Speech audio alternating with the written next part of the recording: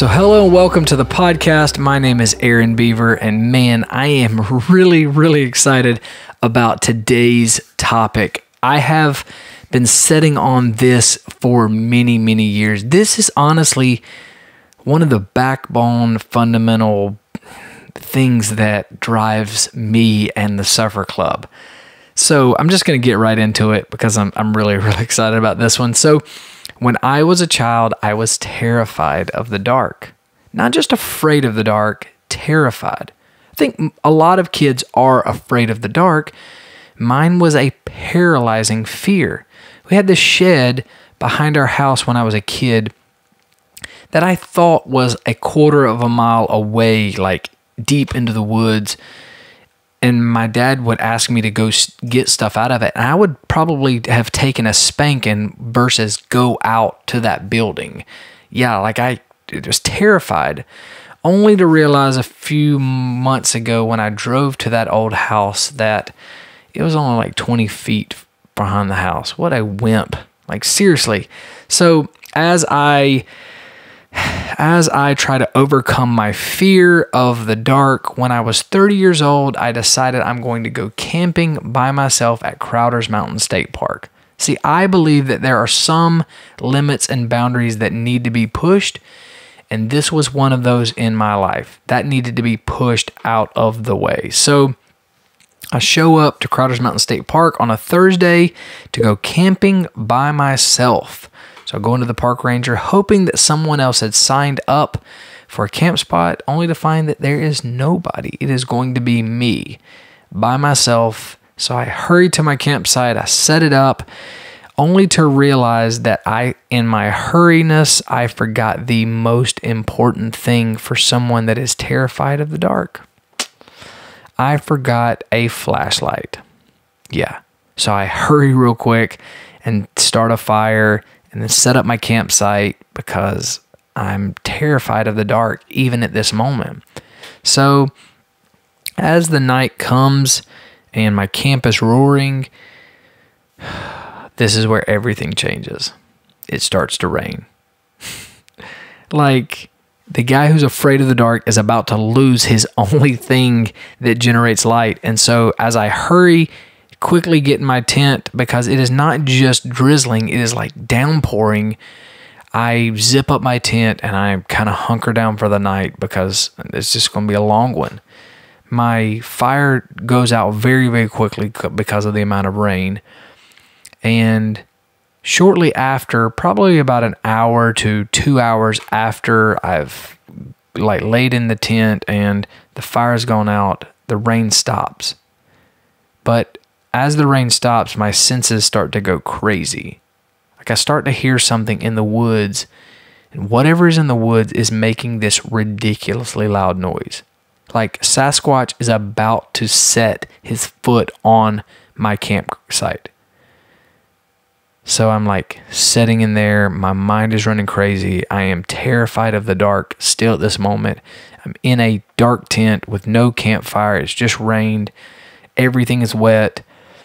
It is miserable, but this is where it really changes. This is where it gets exciting. I unzip the tent and I realize I can see into the woods. See, your eyes do this unique thing where they dilate in the dark. See, your pupil starts to expand and let whatever light is out there, any reflections of light, anything, it allows that to hit your eye sensor, and you're able to see in the dark. You're able to see objects in the dark. You may not be able to see like you can right now, but you can see in the dark. And so as I unzip the tent, I can now see into the woods. And I realize that thing making a noise in the woods is a goddamn squirrel. And there ain't nobody afraid of a squirrel. And so I'm like laughing in the tent because I'm thinking I'm dying. Like I am about, like my end is coming. Okay, if I'm going to be killed by Sasquatch and they're going to find me, how is this going to go out? Like, right? Like how is this going to end? And it's a squirrel. And so there were two things that night that I want you to take away. One, we fear the unknown.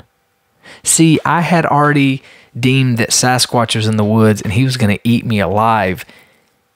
But in reality, I just feared what I didn't know. See, a lot of us fear the unknown. We fear other people because we don't know them. We fear other cultures because we don't know them. We fear other things because we don't know them. See, a lot of times we fear pushing ourselves to a limit because we don't know what will happen. Okay, Aaron, if I push myself harder in running, what happens if I get injured? Well, that could be a possible reality.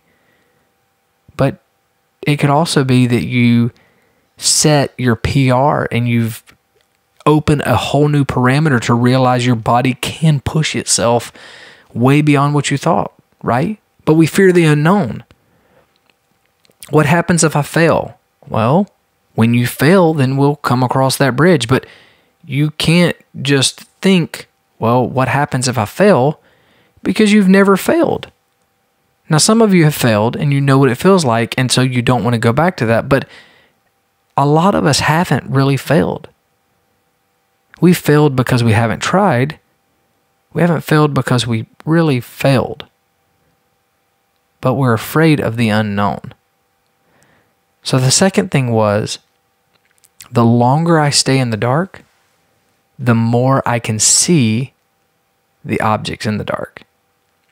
See, for me, I put myself in a lot of dark situations because the more comfortable I can get in that dark situation, the more relaxed I can get, the quicker my eyes will dilate, and I will be able to see the objects in the room that are restricting me from the exit of the darkness. See, I don't want you to get that I want you to get comfortable in the dark. I want you to get comfortable in suffering. That is not the case. It's just I want you to put yourself there so that way you can get yourself out in another season. See, I put myself in a lot of dark situations in my training because when it comes down to crunch time, when I'm in a race or I'm doing something where I've got to push myself, I want to know that dark room when I go into it. When my body starts to bonk, I want to know that darkness the moment it hits.